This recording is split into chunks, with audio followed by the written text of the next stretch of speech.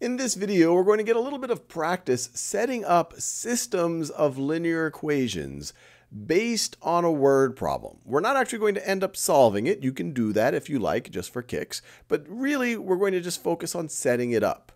So here we're told Lauren uses a blend of dark roast beans and light roast beans to make coffee at her cafe. She needs 80 kilograms of beans in total for her next order. Dark roast beans cost $3 per kilogram. Light roast beans cost $2 per kilogram. And she wants to spend $220 total. Let D be the number of kilograms of dark roast beans she buys, and L be the number of kilograms of light roast beans she buys. All right, so based on this information that we've been given, see if you can pause this video and set up a system of equations. And it's going to have two equations with two unknowns, D and L, that in theory we could solve to figure out the right number of kilograms of dark roast beans and light roast beans that Karen should use. So pause this video and try to work that out. All right, now let's do it together. And what I'm going to do is I'm going to underline, so let's see. We know that D is dark roast beans, and L is the number of kilograms of light roast beans. And then they tell us here, they say she needs 80 kilograms of beans in total. So what we could say is, hey, the number of kilograms of dark roast beans plus the number of kilograms of light roast beans needs to be equal to 80 kilograms. So the number of kilograms of dark roast beans plus the number of kilograms of light roast beans, I'm having trouble saying light roast beans. Well, this, what I just underlined here, it says needs to be 80 kilograms in total. So that needs to be 80. So this number of kilograms plus this number of kilograms is going to be equal to your total number of kilograms. All right, so I have one equation with two unknowns. Let's see if we can get another one.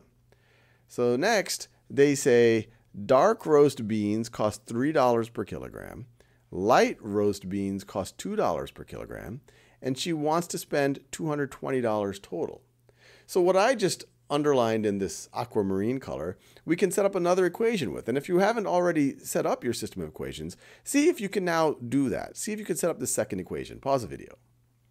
All right, well, the way to think about it is we just have to have an expression for how much does she spend on dark roast beans, how much does she spend on light roast beans, and then we need to add those two together, and that needs to be equal to $220 because that's how much she wants to spend in total.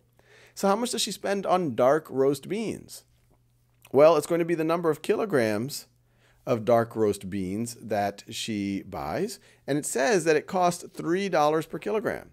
So we're going to multiply it by 3. $3 per kilogram times the number of kilograms of dark roast beans. This is how much she spends on dark roast beans. And so how much is she going to spend on light roast beans? Well, she buys L kilograms of light roast beans. They told us that there. And they cost $2 per kilogram. So $2 per kilogram times the number of kilograms. This is how much she spends on light roast beans. So you add how much she spends on dark roast to how much she spends on light roast. And so this is going to be $220 in total.